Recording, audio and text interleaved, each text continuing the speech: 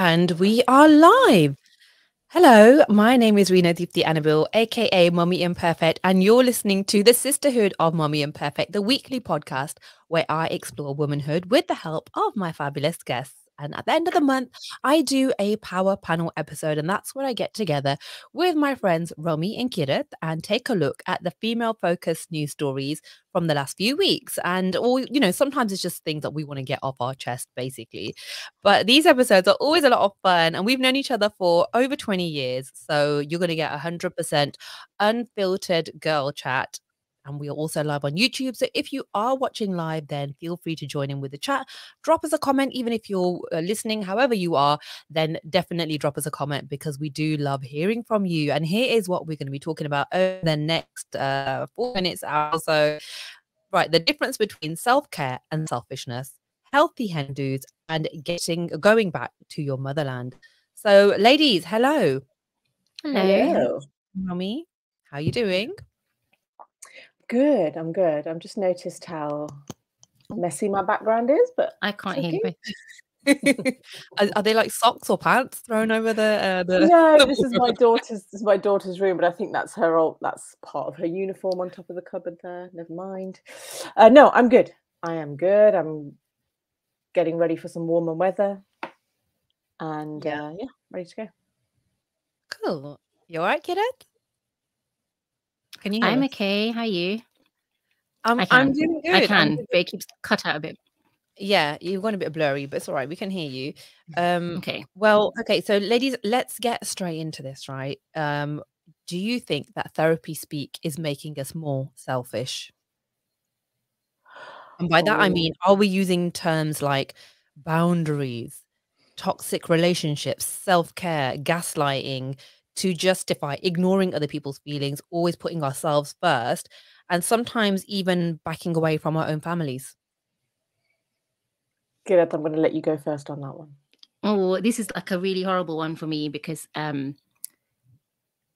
people who might support me are going to think this is probably an unpopular opinion, but I think these terms are too loosely used, too widely used. I mean, some of these terms come about from pop culture and from society, and then they get used. Like yesterday in the news, you heard about love bombing now being taken into consideration as abuse. So while it's called love bombing, it's now like being recognized more formally. So those things are important, but I think it's important to keep these words and terms in clinical settings or, the official settings. The more we use them out and about, the less meaning they have. And as somebody who suffered a lot of these things, I didn't know the terms of what was happening to me. And I've learned them all afterwards. I didn't even know what catfishing was. The police explained that to me because I never watched Catfish.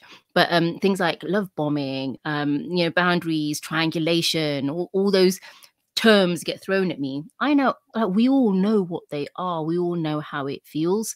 But once you start using the formal words, it's like, oh, it scares people into whatever. And I always tell people off for using the word trigger.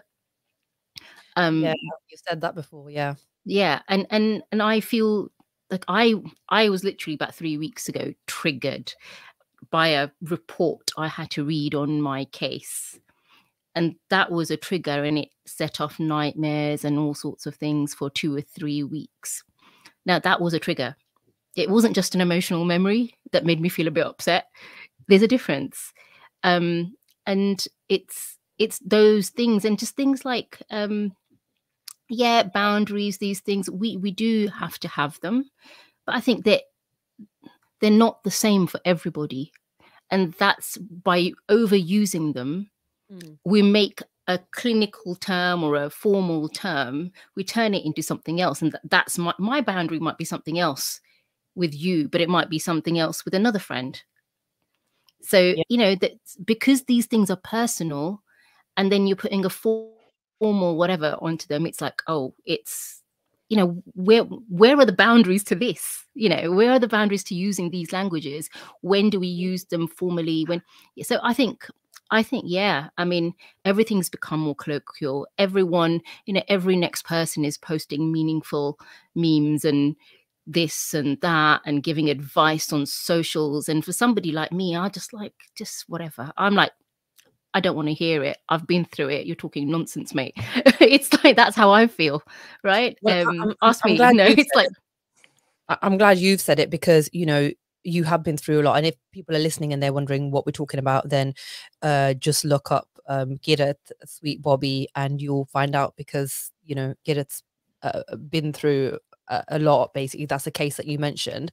And I'm sure regular listeners know about this already, but it is a bit like, you can't kind of have, you can't have a disagreement with somebody or step away from someone who you don't agree with without saying, oh, they're just toxic. They were gaslighting me.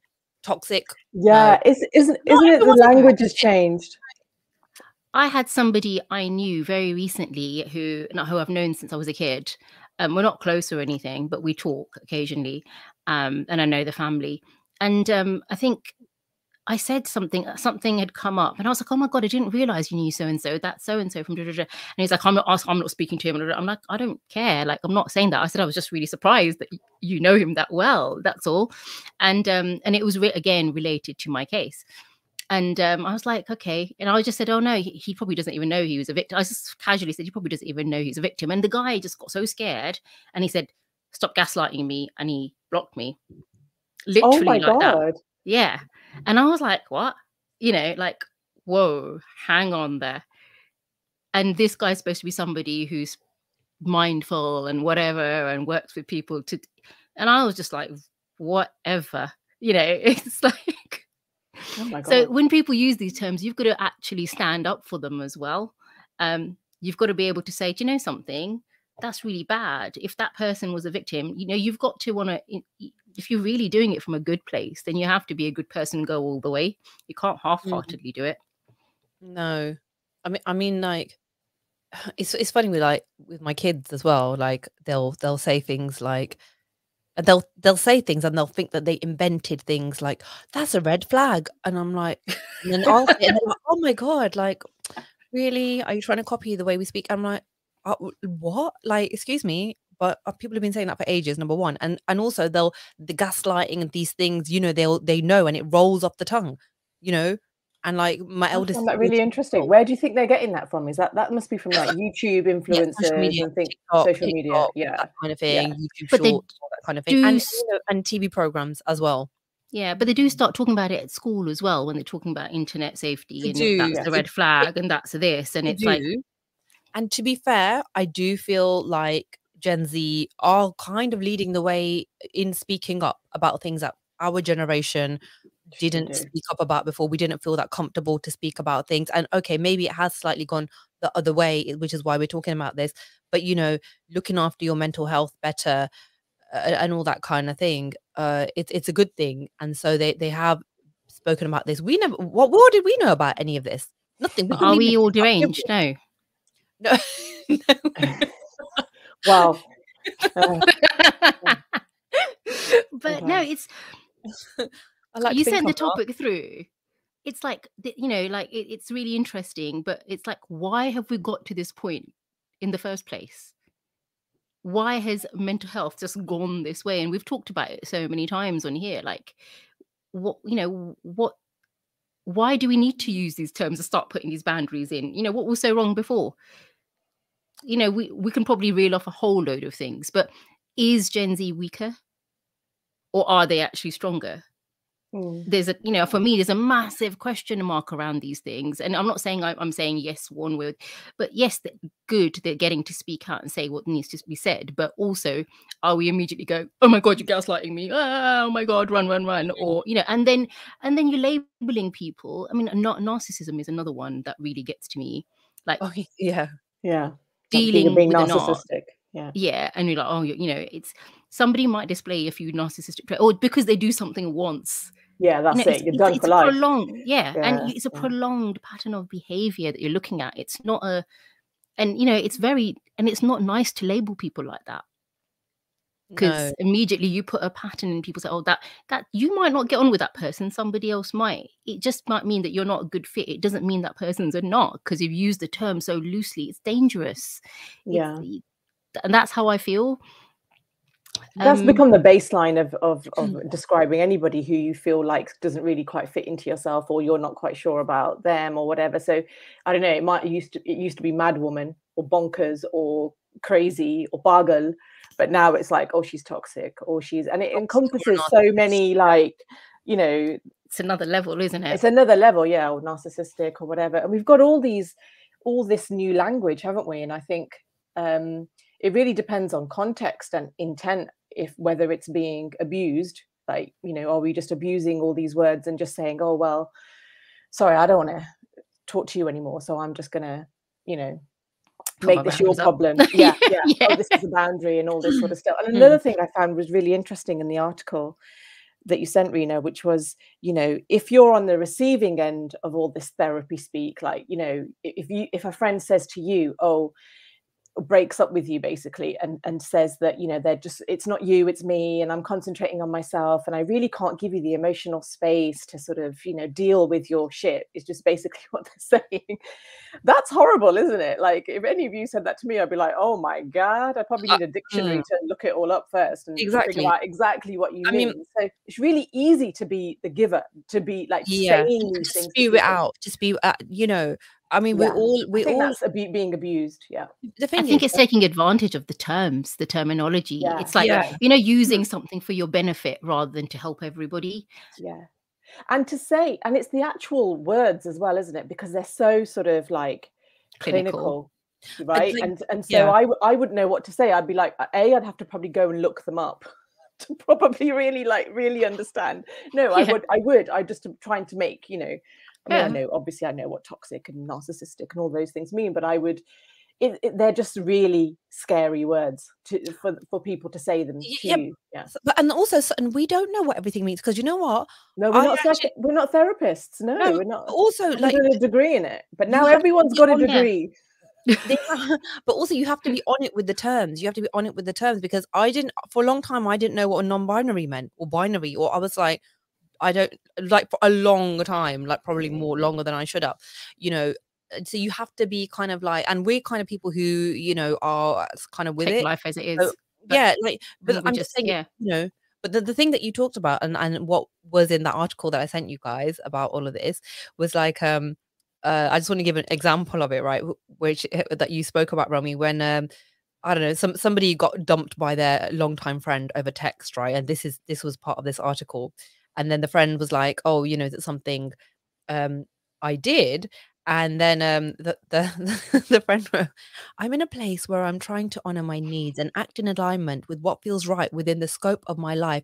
And I'm afraid our friendship doesn't fit in that framework. This is the friend writing this, right? I can no longer hold the emotional space you wanted me to. And I think the support you need is beyond the scope of what I can offer. It is.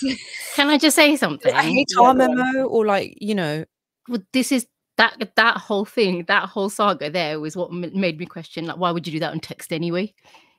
That's pretty bad.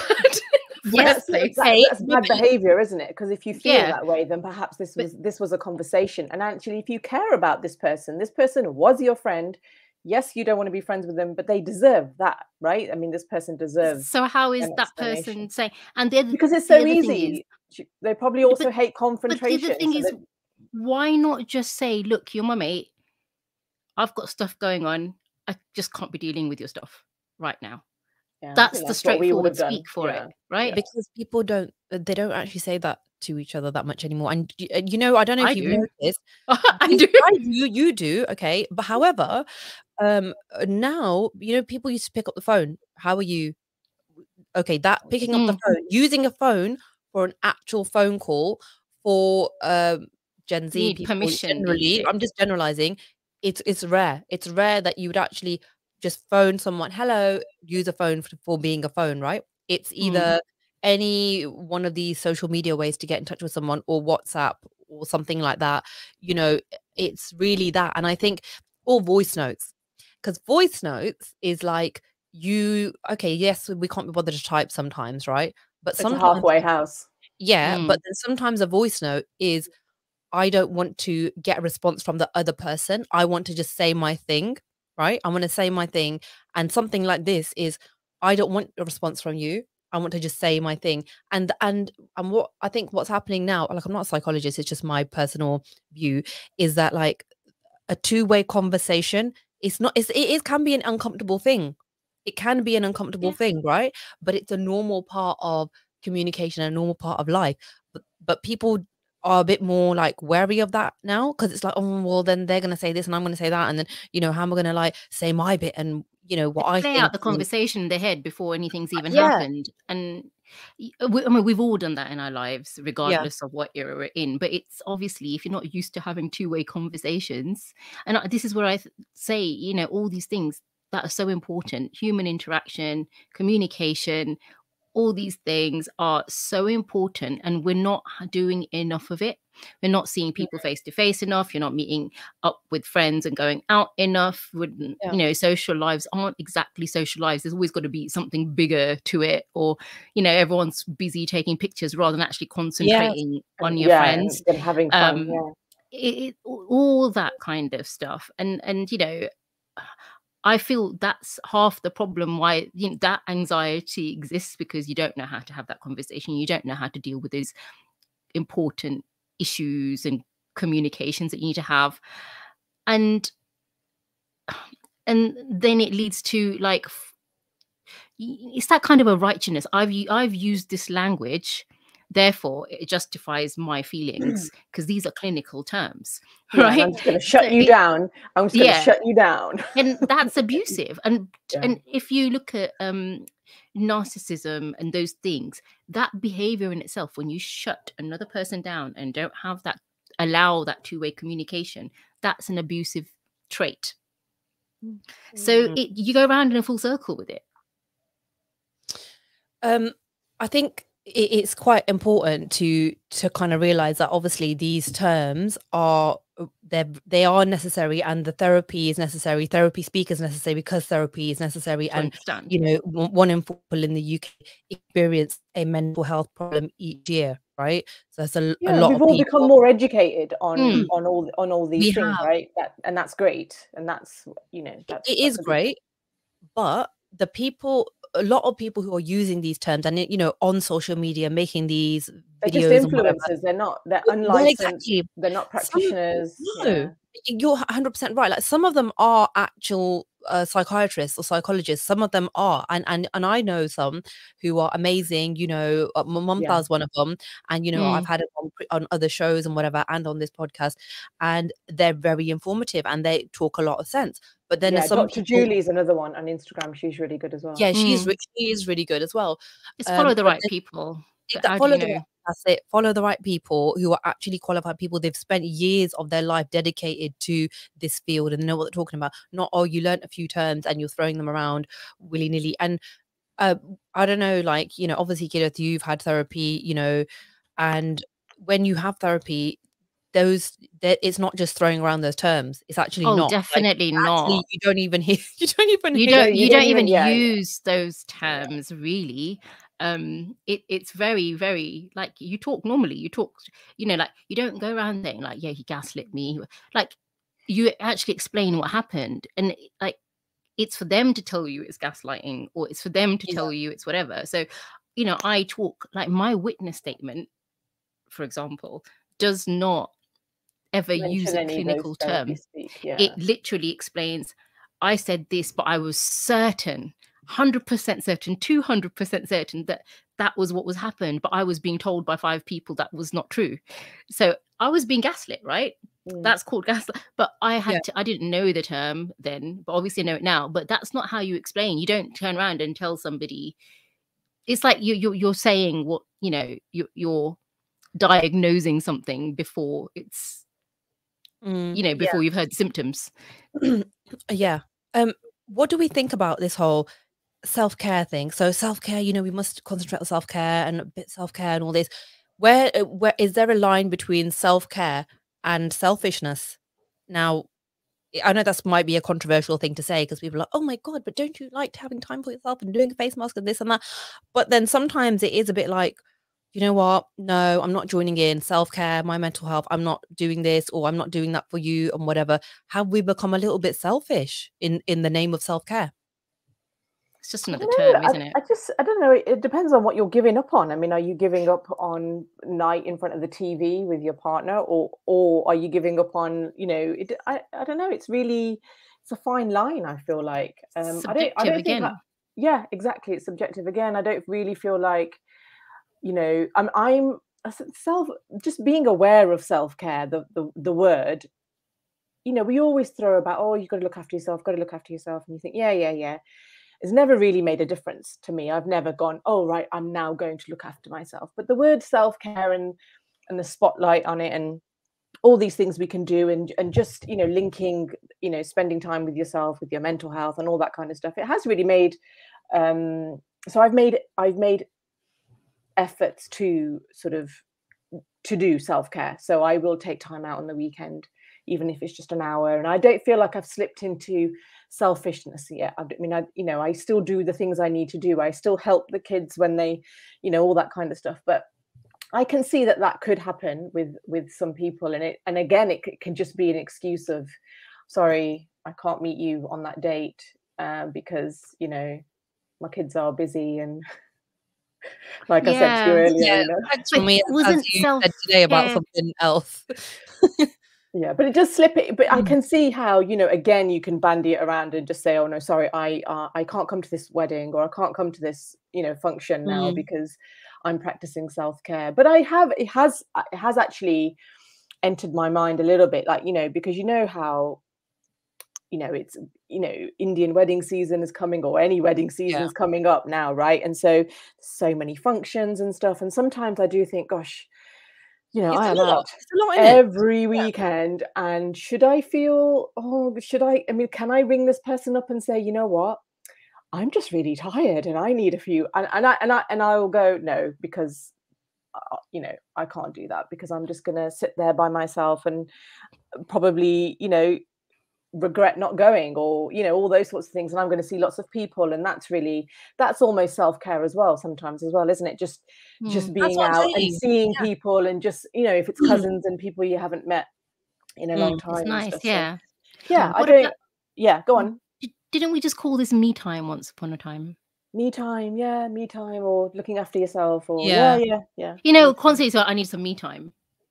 That's what we just say. I need some me time, and it's like that's your time for yourself, and it's just another term. But self-care makes it sound so much more formal, and it's that whole thing. It's like self-care. Hour out for self-care. I don't know whether, like I was just saying, when you said looking after yourself or me time, I probably didn't really take that on board, but I really did. With I know self-care makes it like more formal. Yeah, I guess that's why. Something it can be a good thing. But I'm going to move on to the next thing now, because it's lunchtime live, and obviously I don't want it to go over an hour. But also, you mentioned weddings as well there, right? And that whole thing of like weddings, you're going to go to this function, that function. Obviously, we are all Indian, and we have like 1,000 functions per wedding. It's wedding season. That could be multiple functions, multiple hundreds of pounds spent on everything, including outfits and presents, whatever. Oh, yeah. So because wedding season is coming up, it means that Hen Do season has begun, right? And so there seems to be this change from, the back in the day thing of getting pissed in a pub, wearing a veil and an L plate.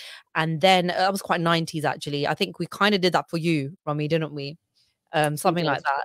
And then it became like the excesses of having overpriced shots in overpriced clubs, and then oh, let's all go to Dubai for a girls' week for a hen night, and craziness like that. So now the new trend is healthy Hen-Dos. So healthy Hen-Dos is like cookery classes, yoga classes together, I don't know, spas and things like that. Do you think that is a better way to celebrate a bride to be, or do you think the whole thing has gone a bit mental and people should go back to just having a drink with friends? I hadn't heard of this healthy Hen-Do. I had to laugh out loud, Rena, when I heard that, because I am actually going on a Hen-Do, and it is not anything healthy. Maybe the sunbathing might be healthy. The vitamin D I will get in Ibiza will be healthy. But I'm not, I mean, you should see the WhatsApp group. There's no, it's all about party. And yeah, I mean, whatever that party means, right? It doesn't necessarily mean getting lashed, but yeah, there's going to be a lot of that. But so I mean, I would do all those things with you both on a spa weekend or a whatever, but it doesn't really equate to hen dos, because hen dos, you know, obviously they're supposed to be like the final hurrah as a single person, right? To let loose. I mean, and of course you can do that whilst doing a sound bath with everyone around you. But if that's your idea of fun, then fabulous, you know. But no, I haven't. That's not planned for this weekend. Right. So a very wholesome and healthy hen do. No, I said the vitamin D that I will receive is Yes. very Oh, healthy. yeah. There might be some fruit juice in the cocktails as well, if you want to look at it like that.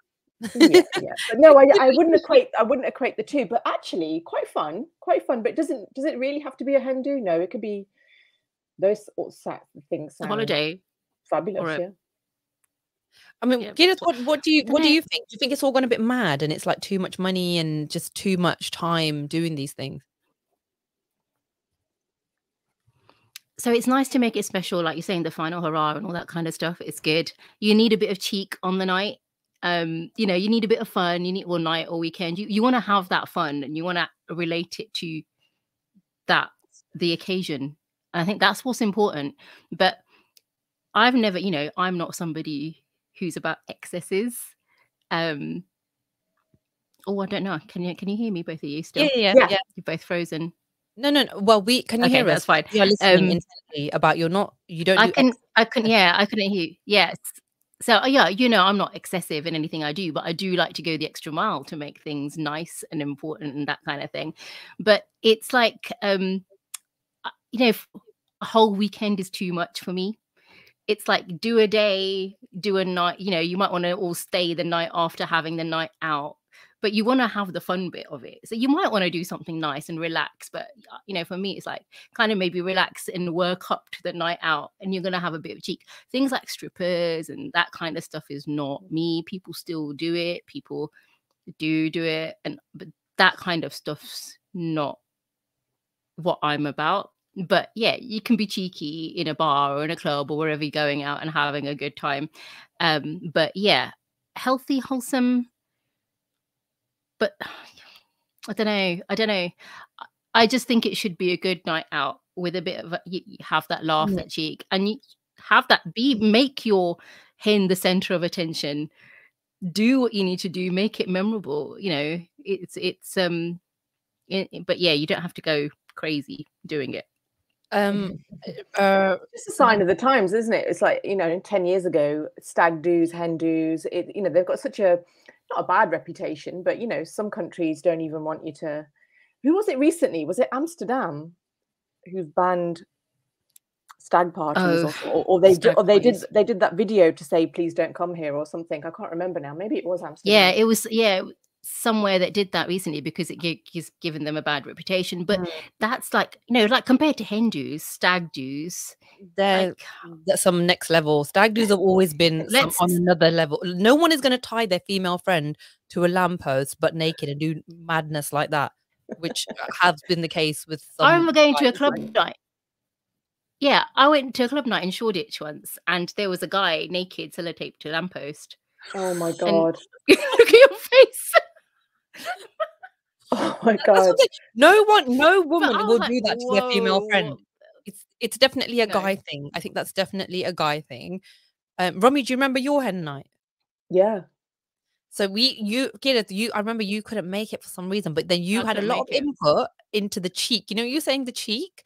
You definitely added the cheek without even being there. With like, because you were wearing this big board, like this big like. Oh yeah, there's a poster on my back or something. It was a massive like cardboard poster, gigantic, hung off of you with you know, I'm getting married and I've got to do this. It is my hen night and I've got to do this tonight. I don't know, like to-do list, which were all like very like some questionable things. Not like too bad. Like, you know, if anyone who's related to you is watching this or your own husband, I can say that, you know, you were very good. Nothing like dodgy happened, but it was like fun stuff. And you had a veil, right? And something like that. But it was a fun night. It was like dinner and drinks. Yeah. We had fun. I mean, it wasn't like you know, a week in Dubai or something like that. I mean, these are people's hen nights now sometimes.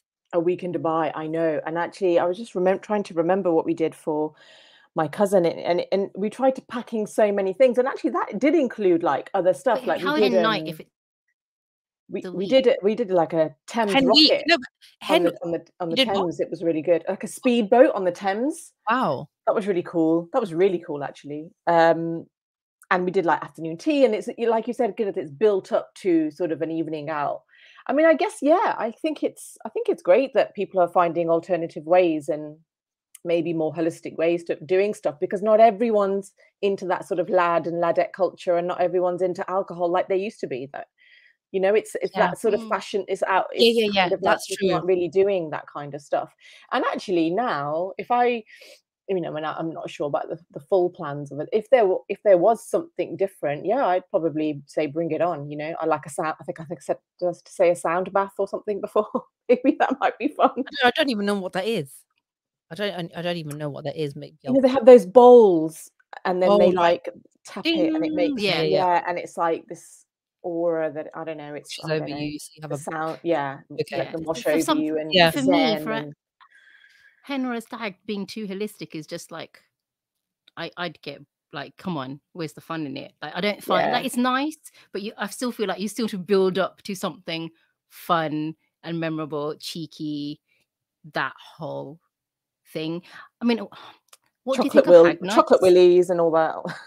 Yeah, Chocolate. but what do you think of Yes, hag nights? the chocolate whole- willies. Don't you remember? The chocolate willies were part of your bridal shower or something, and then Yeah, they were. who ended up eating them? Yeah, I mean, those were still popular because on the WhatsApp group there, I've got lots of Willy themed props that we're going to make my cousin wear from the airport, you know. Didn't your 5-year-old cousins end up eating those chocolates? Yeah, they did. Yeah, yeah. But if they knew what they were, they just they didn't. Chocolate. Yeah, It's just chocolate. just chocolate. Yeah. But what about hag night? What do you think of those? Because a lot of people start doing joint hen and stag nights. Oh, okay. No, you're gonna spend the rest of your life together. Like, do your own thing, and then that's my thing anyway. That's just like, but lots of people are doing them. You know, yeah, I think they are, and you know, we've even done like the girls, we've even gone away on a sten. A sten, which is basically like what did you say, hag night, yes, we called it sten, and it was my sister-in-law's brother that was getting married, and we just decided that we would go on holiday like before the wedding and just have a nice sort of like, you know, nothing to do with the groom, nothing to do with the bride. We just thought, well, let's all his cousins and sisters just get together and go to, I think we went to Brussels, and it was great. Yeah, it was kind of a good. It's like a good way to get to know the other side and what you like. You know, when you got the wedding, especially in our stuff, when you love that cheek and getting to know people beforehand, know what you can do on the wedding day and how you can do stuff, and it's kind of a good way of getting to know them. And what they can take and what they can't take. Yeah. But no, I'm all for the classic hen, you know. Yeah. Also, like in terms of like financially, I have been that friend who, you know, when you feel pressured to do things like, oh, let's do a week here, and then like, and I have done that, and I couldn't afford it at the time, but you feel like, oh, my friend's getting married, and you know, because we like some of us got married when we were quite young. You were 23, Rummy. Another one of our friends got married at a very similar age, and you know, when you're young and you're trying to, well, you're basically young and broke, and you know. And it's like, and it's quite difficult, especially if you're living on your own and stuff and renting. Then it's like, oh, you know, a week here for a hen thing, and you kind of feel pressured to spend money that you don't really have. And so I just remember being that person, and so I would understand completely if it was like if someone was like, you know, it's just too much. And I always think that, because having been that person, can everybody afford it? Is it okay? Is it too much pressure on people? Because then you've got presents and you've got like the actual wedding and this and that. It's a lot. Being a guest is a financial commitment, isn't it? It's quite a financial commitment. Yeah, no, it is nowadays, isn't it? There's so much to it that you don't realize at the time. But you know, you've just got to set your boundaries. I also think part of this holistic I was avoiding using that word earlier. I was know, like boundaries. I was like, yeah. sorry. But that whole holistic thing earlier, sometimes I feel like it's a way of, you know how like the bride always does her little thing beforehand to relax. Yeah. It's like, okay, we'll just do it as a joint thing, so she doesn't do it separately either, because everyone's going to do it anyway, like the spa thing sometimes, and you know, things like. Oh, you've cut out. You've cut out.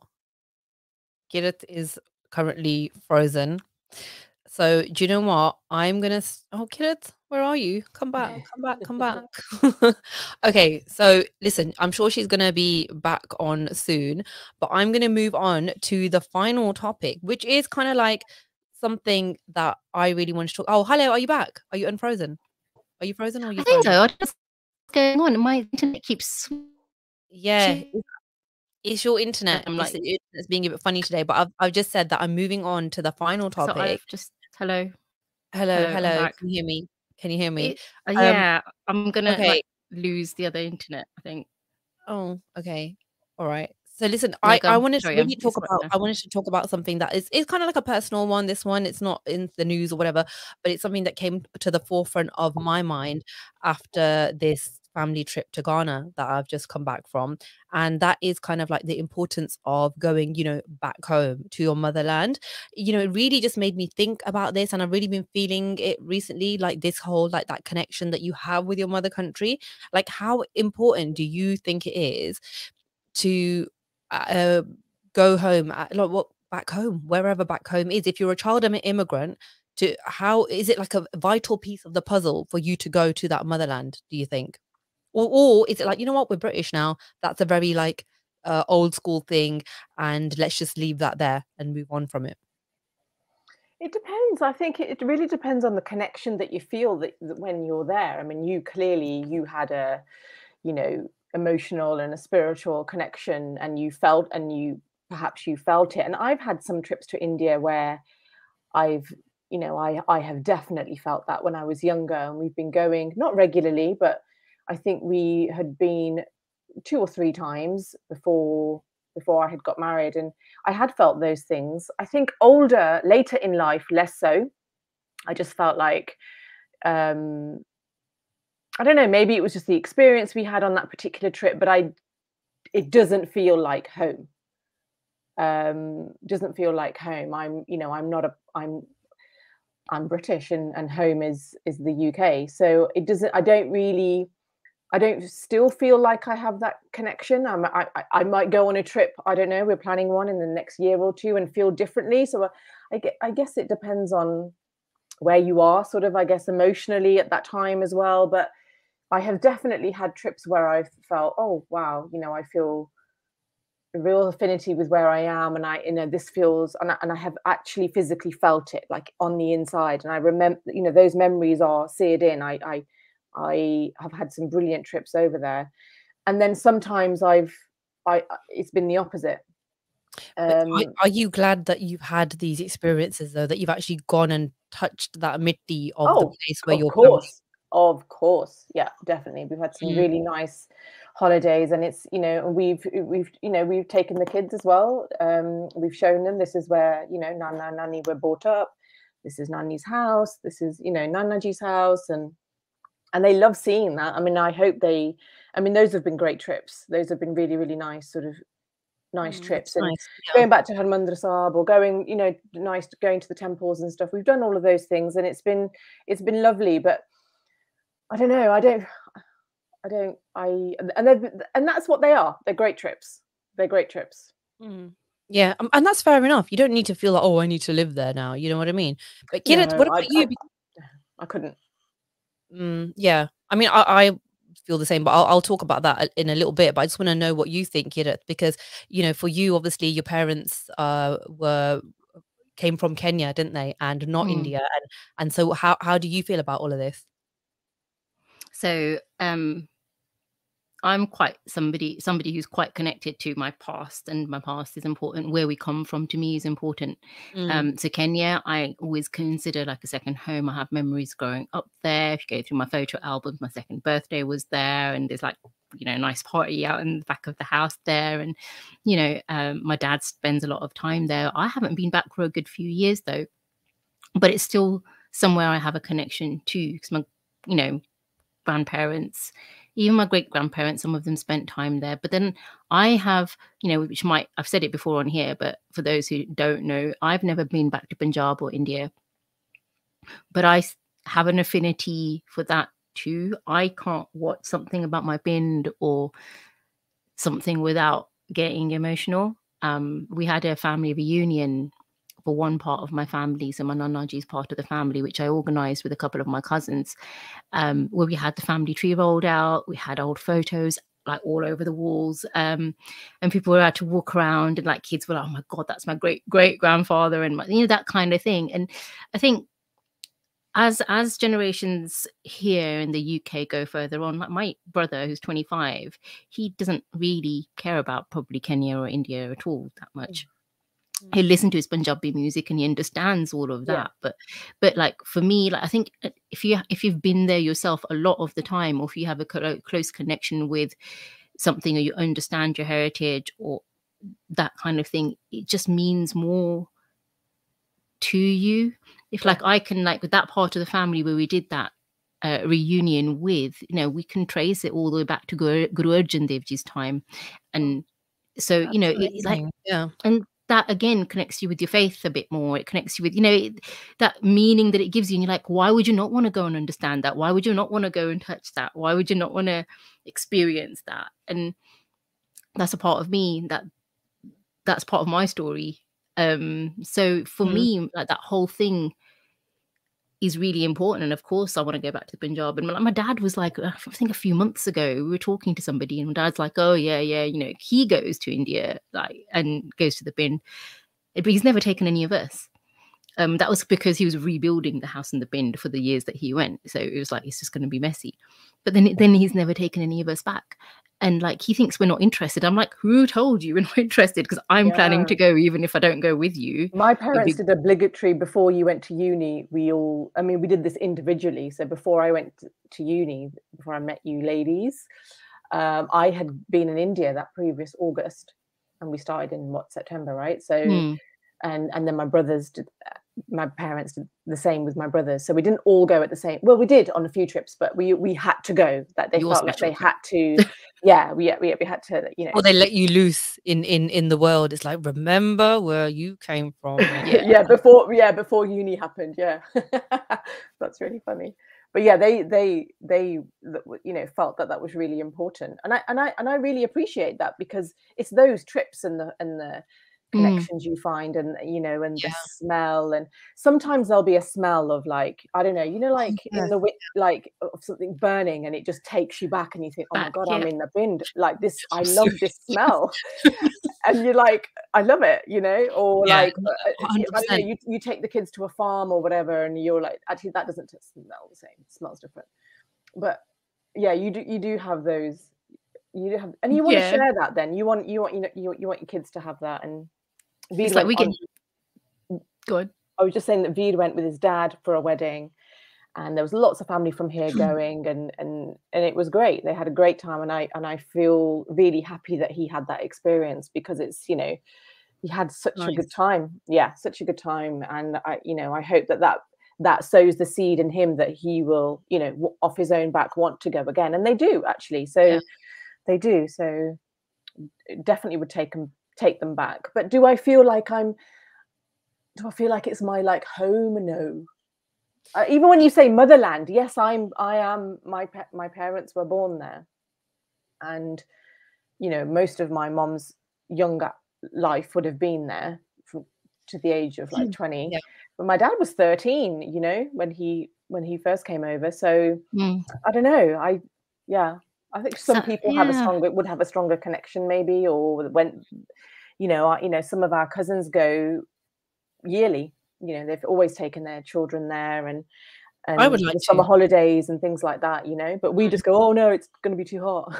And it's also, it's incredibly, it's an ordeal with your kids, like, you know, to go, the whole of you there, and like it's a lot of money as well, and the heat. So there's certain seasons which you wouldn't want to go in, but like, I don't know, like for me, it's just like, I feel I totally identify with what you're saying, and like certain smells and things like that that really take you back there. And even for me, sometimes it's how the light hits. Like I'll go outside and the way Yeah. that the light is, it's like, oh, you know, you just feel like you're back in a certain place in India. And I was really, really feeling that before I went to Ghana. Something, I don't know, every few years, if I don't go, I'll feel this You real miss kind of it. longing to go. I'll miss it. And then you know, one day I went outside and it was like the way the light was, I was like, oh, you know, I really miss it. And I want to just go back.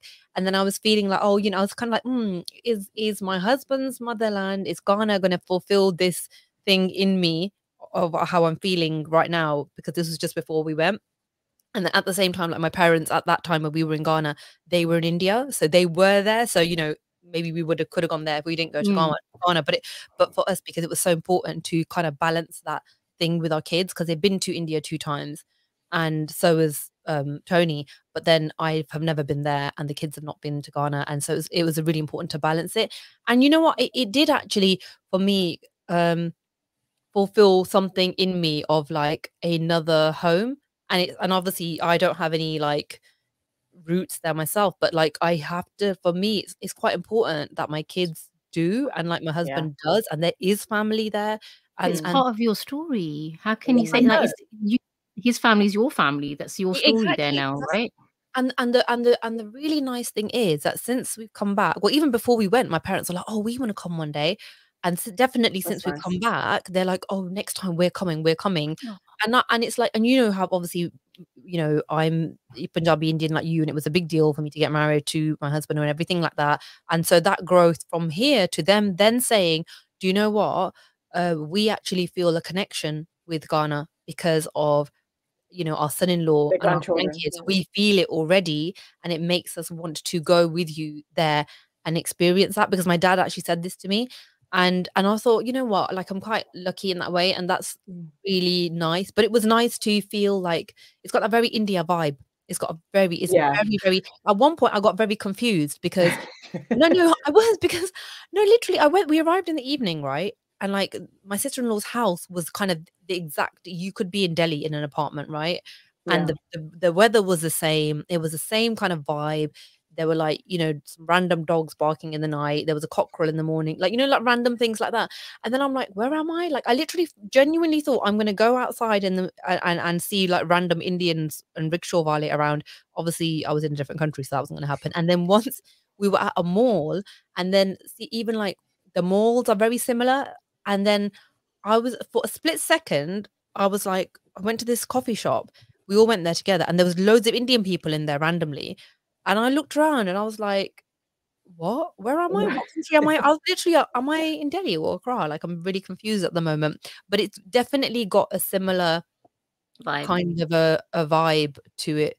But I feel like, I don't know if you guys know this, but like I do sometimes say that I was made in India and delivered in England, because I was literally, my mum was already pregnant with me and came here to give birth to me. Like, you know, when you go to your parents to have your kid, that kind of traditional thing. And then my dad came over, and then we were supposed to go back, but our story is such that we never ended up going back. So I don't know, maybe that's why I feel a bit more connected to it. You know what I mean? Like it's a Yeah. real big part of The story. There's you're conceived there.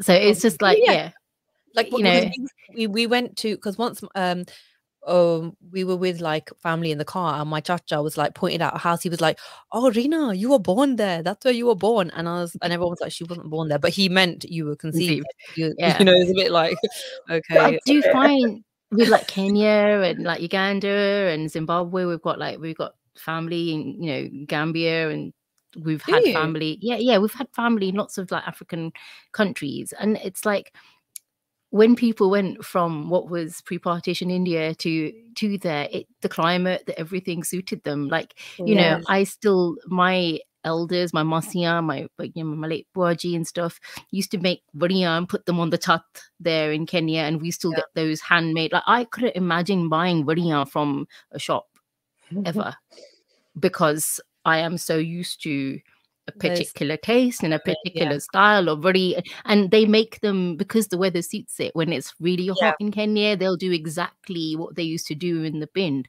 and that's how it's been taught there continuously. Whereas here in the UK, who makes variya here? Like, not that many people do. because we don't not have the even heat gonna for get it. to dry them. You will it literally will Exactly. be raining. And You just don't have. like, ready on. You would just don't literally have to use your airing cupboard if you had Yeah, we one. could have last summer when it was really hot, right? And I was like, come on, somebody teach me how to make ready. I want to do this. I want to do this, but nobody had like whatever. I was like, screw you.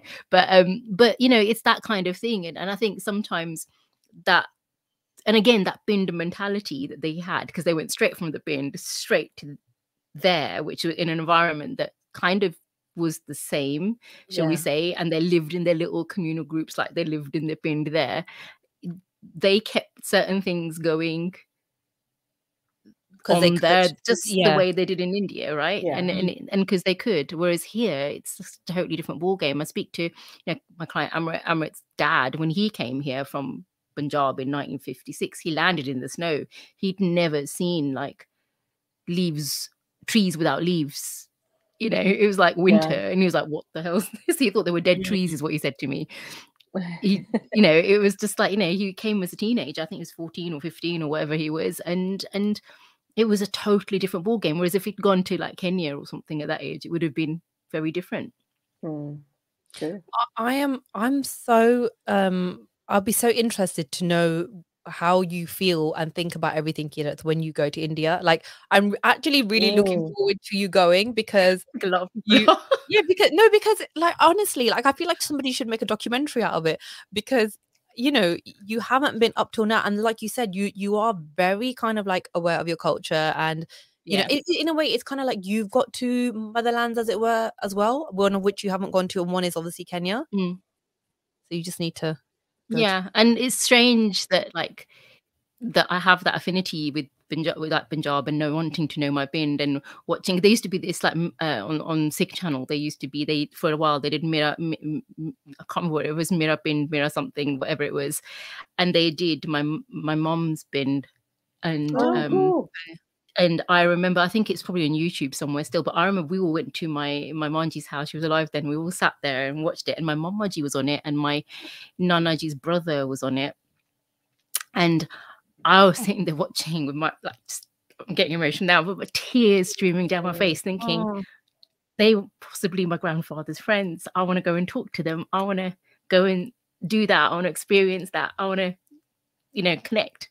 So that affinity is just like that longing to know where I came from, and I feel like you will be very emotional for you when you go. I know already. You know, loads of them. Because are you going? Are you planning a trip? I want to go. So I'm hopefully, well, fingers crossed, next year I want to go. Do it. Yeah, definitely. I mean, I want to go. I'm not planning. I mean, I've said it, I've put it out there, but yeah, I want to go. I've got a really busy, I've got a really busy rest of the year this year, beginning of next year. But like, I'm hoping like next year at some point I will go and carry on filling up the rest of my family tree, which has got like 500 people on it already. But it's amazing. That's amazing. No, I definitely think, I know people who are listening might disagree, but I definitely think we're all made of these pieces, like jigsaw pieces, and that's kind of like, you know, some of those pieces are there that complete your story. And I know that people are existing with like, oh yeah, you know, we're British, this, that, and who cares, fine. But I think a part of you, I don't know, just to, even if you're not feeling it and you're not like, I don't want to, you don't have to live there, but just to kind of, just to go and see, because I think it's very different to be in a place rather than just hear about it or see it on TV, or, you know. It's very, I mean, but I have cousins who've gone back to India and be like, I'm never going again. Like, oh wow, just they've gone back to the bind, and like they had, you know, I think like with the younger crowd, this is what I'm saying, with the younger crowd, I don't know if that connection's there. I mean, they were born, my cousins, those ones that were born in Kenya and came here when they were quite young. They've been to Kenya and back a few times, but going to India and going to the bind for them was like I'm never going back. Oh my God, that was a just lot like of young crazy. people have only got, I mean, their first trip has been maybe wedding shopping or, you know, stuff like that. I've not gone when they were younger, maybe. Well, they went for a wedding trip, and right? then they went to the bind, and then once I think they experienced the bind, because the bind was like the little gullies, you can't take a car in. I think it was really wet when they went. It was raining, jumping over mud, and he's just like, I can't I don't know how people do it. I couldn't do that. I'd never want to go there again. India's once was enough for me. It was like that. It was like, Oh okay. no. I know. That's I was like, oh my shame for God. him because it's That is a amazing. shame. You know what? I have Yeah. to say though, I have to say that I do know people like that as well. And then literally all they went to, and this is people in loads of different other countries, all they went to was the village. And that's it. And they were like, oh God, they hated it. Like we didn't go anywhere, didn't see anything. And like I feel like with my dad, because he traveled a lot in India before, and he was, you know, was a fully grown adult, like in his 20s, late 20s when he came here, right? I think what he did with us was he took us around to loads of different places. We traveled to like different states, you know, we went to random places like off the beaten track, like random tea plantations or random places in, you know, Knowing Ajmer, him, it's probably like, you know, on an overnight coach. Yeah. On Oh, no. We went on an overnight. Listen, when I was at 15, an overnight train from Delhi to Rajasthan, and back in, and the toilet was literally a hole in the train floor in the bathroom, so that your actual poo went onto the track. Now things have progressed. No, don't get scared, kiddos. That was back then in the 90s, right? Now it's very nice, but you know, we have done all these things, and so we know it's not just about, okay, we go to the house and stay there. Although we did do that and loved it as well. And I feel like, because when we went to Ghana, my husband was very much like, oh, I want the kids to really go there and think of it as a holiday place, like enjoy it, not just like there's your granddad's house, that's it. Right? Do you know what I mean? So we did see family and things, and went to touristy things, but also did that kind of like poolside resort stuff, vacation, resort life. You know, like going to Mombasa in Kenya is really important. Like you go in Nairobi, do your bits. You do, it's really important. That makes you feel like, oh, you know, it's a place that is a desirable place to go. You know, and it's nice. We have a nice time. We eat nice. You know, not just like, oh God, the same thing. Like, and that has happened. Like I feel all of them. I mean, they do feel like it's about India, but the little one doesn't really know much about it, and the older ones, they do know, but it's a little bit vague. But they definitely feel with Ghana, because they're older, that they've got, you know, when you get that feeling of like, oh, I would want to go, I would love to go again, and I loved it, and to me, you know, the person that I am, that's an important thing. So yeah. Well, ladies, we are coming to the end of our lunchtime live hour, and so I just want to say thank you once again for joining me. It's been lovely talking to you as always, and I hope that those who've been watching have enjoyed it, and if you're listening, I hope that you've enjoyed this episode. Please do share it with people. Drop us a comment and let us know your thoughts on social media. Make sure you're following me at Sisterhood of Mommy Imperfect, or at Rena D Annabelle. And if you're on Facebook, there's a Mommy Imperfect Facebook page as well. You definitely make sure that you subscribe, because recently I'm hearing from people who are like, I never miss an episode. I've subscribed. I get all the updates and everything. So definitely make sure you do that. But that's all from us for now. Peace out, Bernie. Bye. Bye. Bye.